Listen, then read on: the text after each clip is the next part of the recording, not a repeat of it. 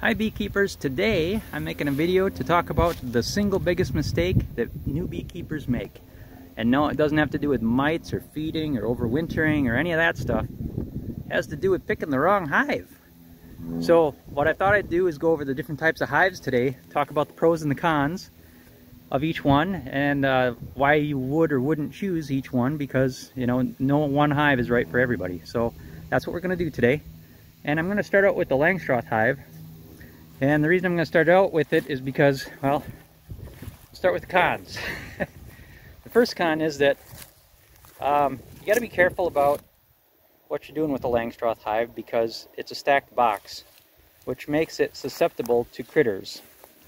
And so I came out here to make this video, and our Langstroth hive here is scattered across the field.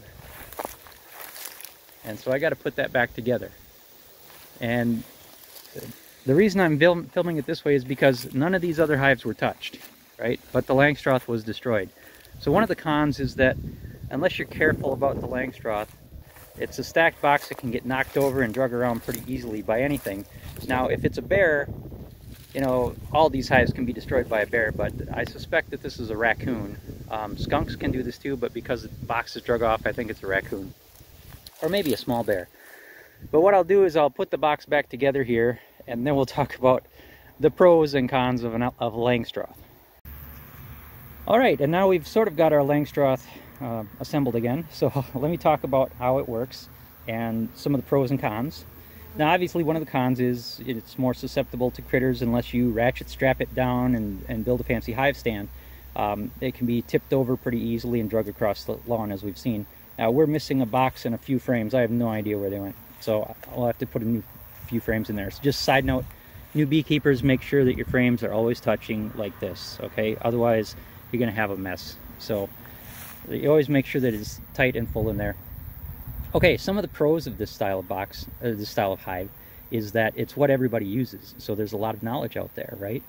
Another pro is that if you're going commercial, this is the way to go. This is absolutely the way to go, because these things palletize well, they're easy to move around. You're using standard equipment, all these things, you can extract honey, really easily. So if you're commercial, this is the way to go.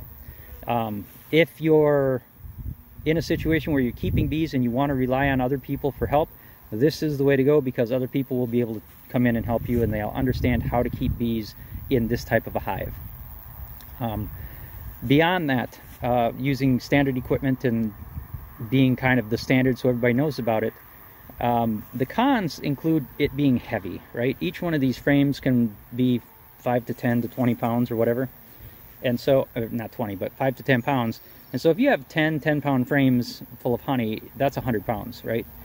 And here at the high school, as an example, we use 1 deep and then we put mediums on there, because the kids, when they crack this open, we don't want them lifting 65, 70 pounds to inspect the hive, right? So that's kind of a problem, and we don't want that going on. And so if you have back issues, or maybe you're getting up there in age, that can be an issue. Now, another thing that you should think about is, what's your beekeeping experience like? What's your inspection experience like? Once you crack it open, you're exposing at a minimum 10 frames, or 8 if you've got an 8-frame version. But if you've got 2 boxes, you're exposing 20 frames worth of bees and saying, here I am. So your inspections are going to be more exciting, shall we say. There's going to be a lot of bees flying around. So they get aggravated a little bit more, because more guard bees are aware that you're there, and things like that. So that's one of the cons.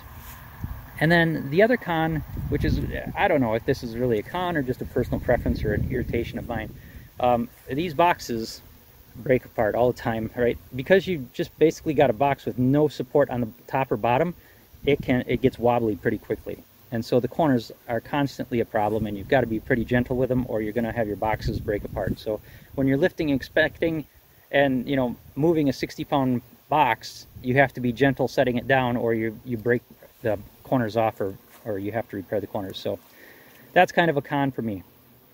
The other thing, in terms of what the bees see that may be a con, is what does it look like when you add to this box, right? So eventually this lower box gets full and you're going to have to add. Now the general rule is, when they start building on these outer frames, then you add a box. And most beekeepers say, yeah, that's what you do. When they get to that outer frame and start building, that's when you add a box. Well, what are you really doing though for the bees? So the bees start building in here, so they've got maybe 10% here. This one isn't full. It's about, you know, let's say 30%. This one's probably 50, 60% full. And this one's maybe 80, you know, 100. You know, these are completely full, 80% full. So you can imagine, you know, that hive shape inside of there, that ball shape inside of there. They don't fill up a hive or a frame completely and then move to the next one. They kind of get it full and go from the center, the middle and center out, building a ball. And when the ball reaches the edge, there's still a lot of open space in there. So even though they're building on the outside frames, in the bottom box, there's about, I don't know, 30, 40% open space in there. Now you're going to slap a new box on top. And so you're adding more than 100% space to what they have already. Or you might slap a new box on the bottom. There's a debate. I prefer adding them to the bottom because bees naturally build from the top down, and I won't go into that. But wherever you add the box, you're adding a lot of space, and they have to defend that space from wax moths and small hive beetles and yellow jackets. You know, there's yellow jackets crawling around in here. I don't know if you can see them, but they have to defend all that space. And so that becomes a problem for them. So adding is a big problem and exposes your hive, if you don't have a strong hive, to wax moths, small hive beetles especially, predators, right? So that's another con of the hive. And before we leave the Langstroth, I want to point out one other thing. One of the advantages that I didn't really talk about is that because it is just a series of boxes and parts and things like that, when a piece goes bad or it gets old, you can individually replace those pieces pretty easily and move things around without the bees being too aware of it. So that's a nice part for, especially as things age, it's really easy to move bees or move in new equipment whenever you need it. All right, with that, I think we're going to go on to the other hives. All right, the next type of hive that you may want to consider is called a Kenyan top bar. Now, a lot of people call this a top bar hive. There are different types of top bar hives. This is a Kenyan top bar. There's some Waray hive, which is a top bar as well, which is a stacked box like the Langstroth. But this one is the most popular. And the reason it's popular is because of the horizontal orientation here. And what you're seeing is that instead of cracking the hive open and seeing, you know, a bunch of frames all at once and angry bees, I've got this open a little bit already. When you're doing an inspection, you actually see just one frame of bees, one half of one frame and one half of one frame there. Now, this hive was actually inactive. And so I think a swarm maybe came in here and they're rebuilding. But the idea is that because you're only seeing one at a time, it's a much gentler inspection. You don't have nearly as many bees around you as you normally would. So like if you crack open a Langstroth hive. So you can inspect one at a time. But one of the problems is, and you can see here, is that they will stick this comb to the side. And so your inspection always includes removing that stuck comb. And now, a lot of times they won't stick it, but you always have to be ready to remove stuck comb from this hive. And that means you're sliding your hive tool along here. And then the other part is that when you pick up a top bar, I'll pick up this one, it's just the comb is just hanging from that little triangle there, and it's very easy for it to fall off, especially in hot weather.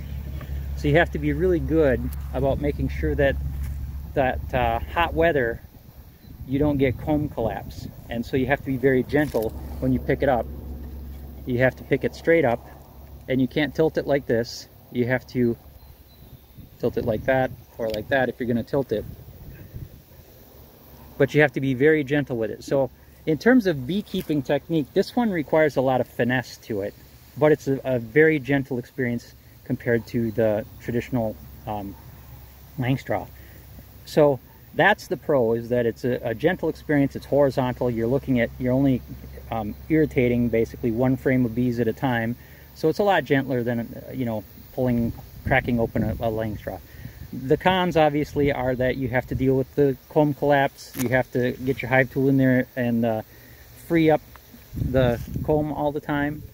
And the other part of this is that in the winter, the bees naturally move up. So in a Langstroth, they cluster at the bottom and they'll crawl up to get honey over the course of the winter.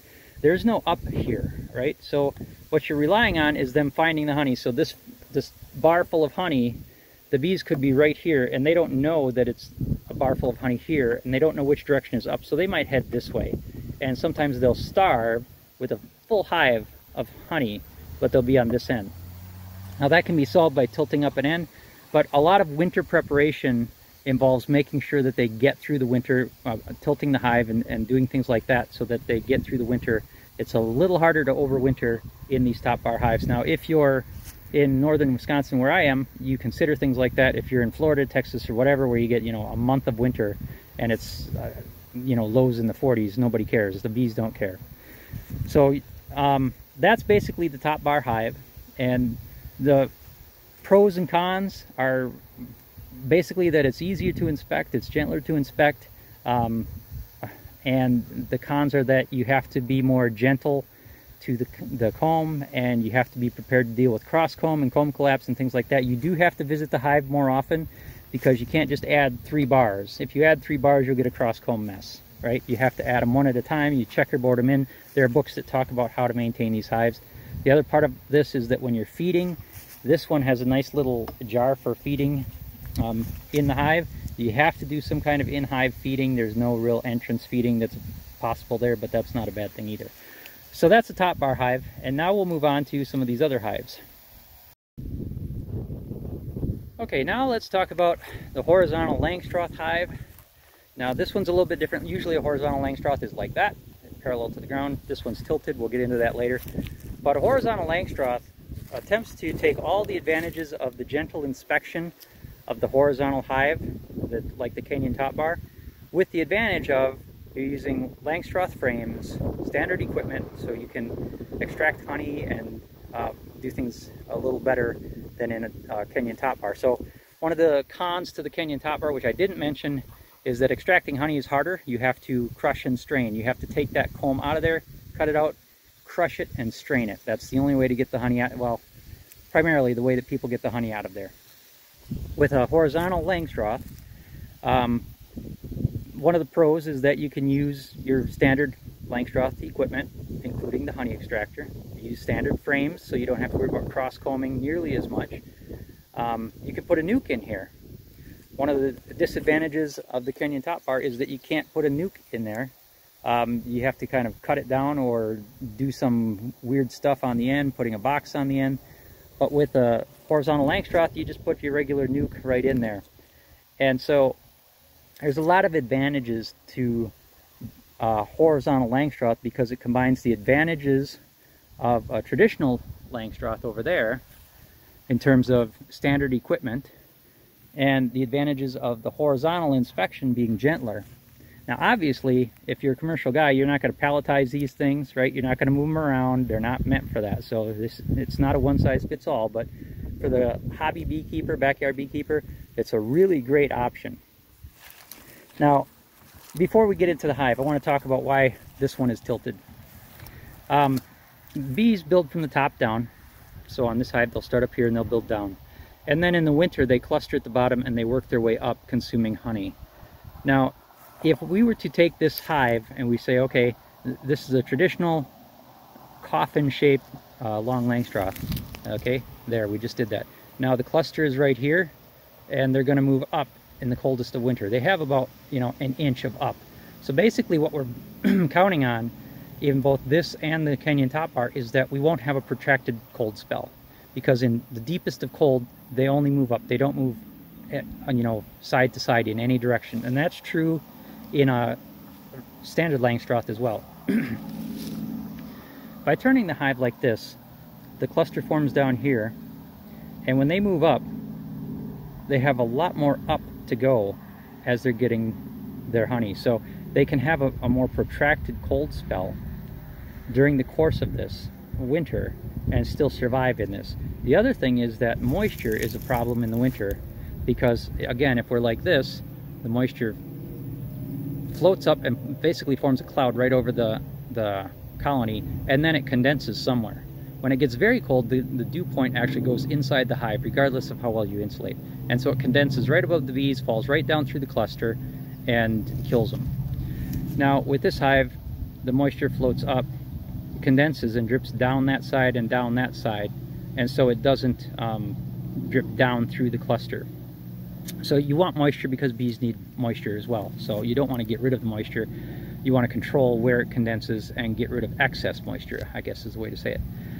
So that's kind of how this hive works, and a couple of advantages. The entrance is back here, and because the entrance is there and some issues with how small hive beetles work, it's a lot harder for small hive beetles to get in. There's a lot of little features, but the main thing is that this horizontal hive, this horizontal Langstroth hive, combines all the advantages of the horizontal Kenyan top bar with the advantages of using standard Langstroth equipment. Now, there's also horizontal hives that are deeper, like a lay-ins, but that uses non-standard frames. You have to build your own frames, so you get some of the advantages of the horizontal stuff. They don't stick to the side because you're using frames, but you're building those frames. So, in my eyes, this is a little better, and the only advantage of the lay-ins is that it's deeper, and so by tilting your Langstroth like this, you get the advantage of the lay-ins depth, but you're using standard Langstroth equipment. Okay, so what we're going to do is we're going to take a look inside of here and talk about how you inspect it and some of the advantages. Okay, and I've opened up the lid here. This is called the Extreme Long Langstroth. It's my own design. And there's videos on this. So you got this little shelf here, and you've got these cover boards. And the idea is that the bees, you know, you're exposing however many frames, you know, are covered by each one of these cover boards. So maybe 3 frames at a time. And there's a lot less bees flying around here. You know, it's just a more gentle experience inspecting. So again, the advantages to this is that that's great. You have gentle inspections, you add horizontally. The disadvantage is that, you know, it's all one big box, and you have to kind of build it yourself, or you can buy them, but they're kind of pricey. But you're not moving the boxes around, so they last a lot longer. The other thing is that when you have these hives, you can't manage them the same as you do with the Langstroth hive over there. You add a couple frames at a time. And in addition to that, you manage the honey section separate from the brood. Now this hive is still building out the brood chamber, and so there's honey and brood together, but eventually they'll build out to add some honey. And so you add frames for the honey and add frames for brood, and you keep adding back and forth like that. So it's a different management experience. You won't find as many people at your local beekeeping club that have any experience with it. If something goes wrong, they'll blame the hive and not, you know, not the things that are really going on, like a mite count or something like that. So you still have to do all the same stuff with mites. There's a follower board in here, this guy here, which defines the end of the hive. So you just move that as you add frames. You just kind of move that out, and you know, throw another frame in there or two. But this will require more visits because you're adding a couple frames at a time, as opposed to, you know, slapping a box on over there. So all these horizontal hives do a different type of beekeeping, where you just add a frame or two at a time, and you can tell the bees here are a lot less irritated than in the other hives. So that's just the nature of these horizontal hives, is that the bees just are so much gentler, and you don't have to deal with quite as exciting of an experience while you're busy inspecting. So that's the inside of this one. That one over there is basically the same thing. I'm going to open that one up and show you a little bit in there too. All right, now one of the things we did with this hive, again, this is at the high school, so, or on the high school property. So we put a little window in here, just framed in a piece of plexiglass. So we can come out here, and the students don't actually have to suit up or anything. They can come here and look at bees and see them working in there. So that's a really neat feature. Really easy to do with these types of hives, is to add that viewing window. So that's a real advantage in terms of educational things. This hole here, I should mention, this is a bee escape. So when you do an inspection and you have bees around, you know, that's going to happen. You'll get bees up here, so that bee escape lets them get back down into the hive. So that's kind of the horizontal hive, and it doesn't matter if the hive is, you know, at an angle or like that. It's basically a horizontal Langstroth, and there are a lot of advantages. If I'm talking to somebody who's thinking about getting into bees, this is the one I point them to most often, is the horizontal Langstroth, because there's so many advantages and so few cons. The biggest problem is the winter thing, getting them through the winter, and again, tilting the hive solves a lot of that problem.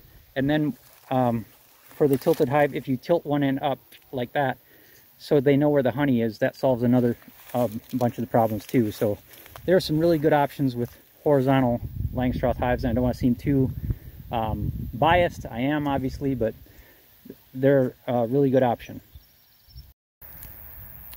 Okay, now we come to the Parkinson hive, which obviously I'm biased about this, but what this hive seeks to do is have all the advantages of all the hives and none of the disadvantages. Well, for the most part. If you're going to palletize boxes and send them to California, this isn't the hive for you, right? This isn't commercial beekeepers, but if you're a backyard beekeeper, this might be the hive for you. Part of the reason is that it has that horizontal experience of inspection. I'll show you that, where you're inspecting and you're only exposing half a frame of bees at a time, so it's a very gentle experience. In addition to that, because of the way this is made, unlike those, you know, in these hives, you're exposing 4 or 5 frames. Here, you're only exposing 1. Now, another advantage of this is that if you want to do top bar, you know, you're a fan of the Kenyan top bar, and you want to do top bar and have that experience, you can put top bars in here too. So then you can get a nuke, put it in there, and then do top bars right next to your nuke. So this can use top bars or Langstroth in the same hive, or flow frames if you want to use those. So there's a lot of advantages. The disadvantages are obviously that there aren't a lot of them out there. You're truly going to be building this on your own. You're going to be on your own. Anybody at the bee club is going to say, what's that? They're not going to understand it. You know, most people at the bee club have heard of top bars, have heard of horizontal Langstroths. They may not be using them, but at least they've heard of them. They won't even have heard of this. But it's worth it. It is the favorite hive here at the high school because we'll get into that. The inspection is just a lot gentler even than the horizontal hives. So let me explain how this works. You've got a base, and then these little things here are called frame holders, and each one holds a Langstroth frame or a top bar or a flow frame. And these things are your hive. This is just the base. So let's take a look underneath the hood here. Before we do that, I don't think there's a colony in here. We had a colony in this thing that got dragged across the ground, but I don't think it survived. Anyway, there's an inspection door here, so you can see because bees build from the top down, and again it's angled down, any recent activity will be here, and it looks like our recent activity is, you know, that wasp. So anyway, you have a viewing window, so you can come down and see when they're building on this bottom frame, let you know when you need to add more to the hive. Now I have to do this with one hand, so everything gets a lot more difficult. So let's take a look under the hood here. When you lift this up, this is actually your hive. And so let's take a look at what we're seeing here. You've got this thing here, which is the side of the hive, this, which is the equivalent of your inner cover and top, and this is the other side. This thing here is called an insulator frame, and what it does is, because this is at an angle, the air flows up, and then it goes here. Now the bees can put propolis in there, and during cold weather they do, and they block it off. And then to inspect this, you simply pull these apart. I'm going to pause this and pull them apart. It's a lot easier with 2 hands. Okay, so what I wanted to do is take this apart and show you what it looks like inside. Now, I'm not sure what's going on here. I think this is either a swarm that arrived here, or, you know, it's gone queenless, but there's not a lot going on in this hive.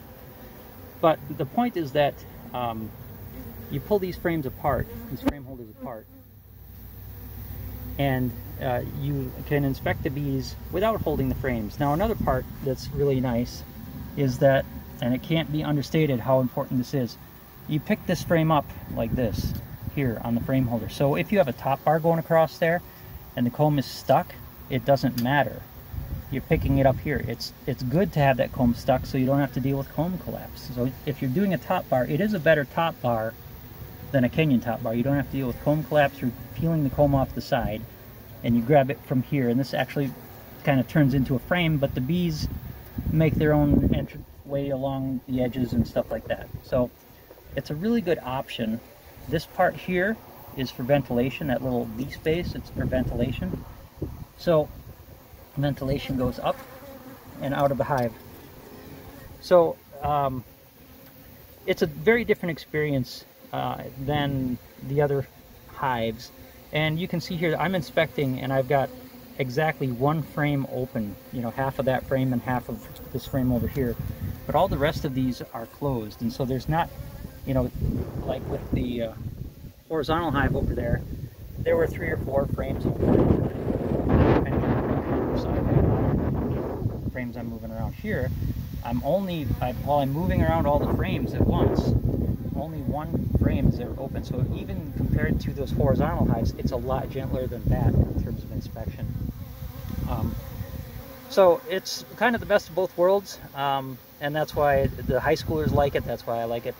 But what I'm going to do is close this one up and kind of give a quick summary, and we'll call this video done.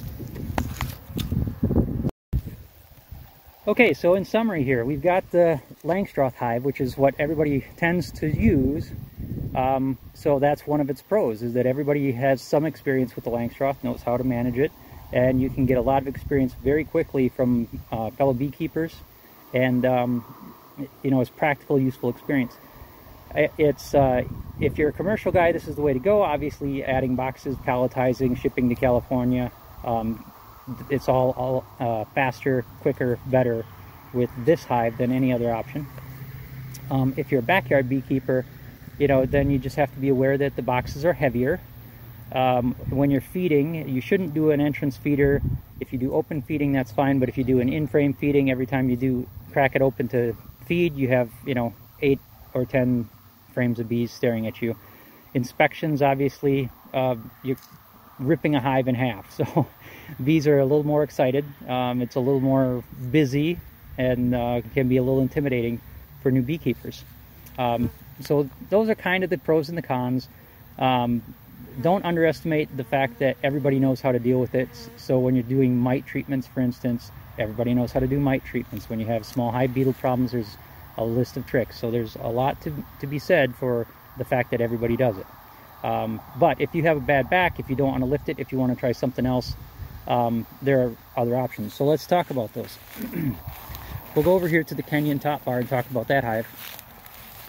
And again, the summary on that hive is that it's a different inspection experience, it's a different maintenance experience. So again, your inspection is horizontal, so you're doing a frame at a time instead of, you know, opening up 8 or 10 at a time. And that's a much more gentle experience. For the Kenyan top bar, you have to worry about, you know, the comb stuck to the side, right? The comb gets stuck to the side, and you have to deal with that. You have to deal with the potential of comb collapse, especially on hot days. You'll pick a bar up and it'll just drop right into the hive if it's laden with honey in a hot day. You have to be careful about management. You have to learn new management. You know, that you manage your brood section and your honey section, and you add bars in each. You have to worry about cross comb a lot in this hive. You have to be very careful about how you add bars and not give them too much space, or you'll get a cross comb mess. So again, this is a gentle experience. It's requires a lot of hands-on, a lot of visits, and you know, a lot of people like it. But one of the big issues when you come down to the end is that the only way to get honey out of this realistically is to crush the comb and strain it. And so that's a big drawback for some people. It's a messy, sticky way to get honey. Okay, moving on to the long Langstroth, horizontal Langstroth. You've got the advantages of the top bar with the one bar or 4 bars at a time exposed. So it's a gentler inspection experience. The advantage of using frames in there instead of top bars, so you can extract honey easier. You can get a nuke and put it in there. You know, with that top bar, you can't put a nuke in there. You got to dump a package in, or you can put a nuke in, but you got to saw it up and do strange things. But the horizontal Langstroth is basically the best of both worlds. But obviously, you're not going to palletize this. You're not going to ship it off to California. This is more for backyard beekeeping. The problem with the traditional horizontal Langstroth, like that, is that there's not a lot of vertical space in the winter, so you have a really hard time keeping them through winter. And so you got to do things like tilt the hive. This one's naturally tilted, so you don't have to worry about that as much. And also, it keeps the rain out, keeps the skunks off of the out of the entrance. Obviously, since it's a bigger thing, it's not as easy for a raccoon to tip over, which is, I think, what happened to that one. So there's a lot of pros to this one, and it gives, I think, most backyard beekeepers the best option for success. Now, the challenge, of course, is that you got to buy or build this yourself. You can't just go to the store and buy it like you can with Bat Hive. So there are some people that buy it, but obviously shipping something that giant is not cost effective. So you're going to end up building it, and you know, that's one of its cons.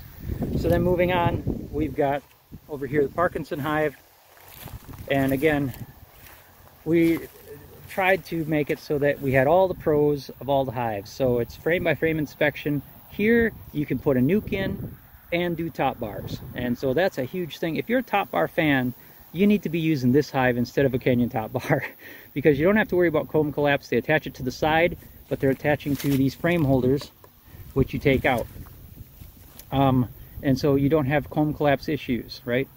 You still have to crush and strain, but if you don't want to crush and strain, then use Langstroth frames in there, or use a flow frame in there, so you can mix and match flow frames and Langstroths. So this one is, you know, kind of the best of all worlds, but the cons are that nobody else at your bee club is going to have one.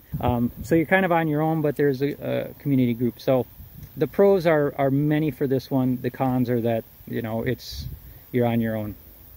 And that includes building it where all the frames, frame holders and stand, you got to build it all. But the manual's out there and it's step by step. So hopefully at the end of the day, at the end of this video, you've got a better idea of what hive you want. And importantly, there is no right answer, right? For some people, that's the best option. That Langstroth hive is absolutely the best option. For others, maybe you're wheelchair bound, right? This is a great option if you're wheelchair bound. Maybe you want to have a bunch of wax. Maybe you want the intimate beekeeping experience. This might be your best option. Maybe you don't like getting stung at all. You don't want your fingers digging into a hive. This is your best option. Your fingers don't dig inside the hive. You never feel a bee on your fingers. If you've ever, I can't emphasize that enough, you don't actually feel bees on your hands. They're not crawling on your hands like they are with other hives with this one, because you're grabbing those frame holders. So that's a real advantage to this, and that's one of the reasons it's a favorite here at the high school. So beyond these hives, there's an AZ hive, which is basically a Langstroth, but things slide out the back.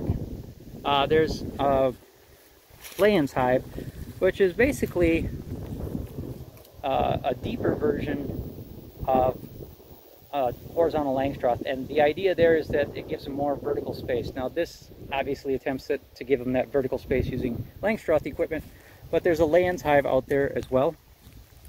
And then when we get to these top bars, in addition to the Kenyan top bar, there's a Ware top bar, which is a stacked, like a stacked Langstroth box, but it's a stacked box with top bars instead.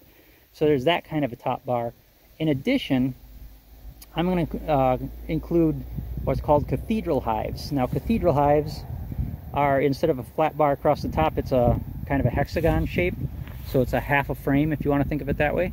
So you get less comb collapse, but it's like a hexagon shaped hive. Instead of flat on the top here, it goes, you know, like that. And that's a cathedral hive. And then there's a slanted cathedral hive, which I think is a patented thing called the Colony Keeper, which takes this idea and uses it with custom cathedral frames, and there's a custom mount for the ground and things like that. So do your research, find out what kind of beekeeping you want, and make sure that you pick the right hive for you, and the right hive for your style of beekeeping. Good luck, and I hope this video was helpful.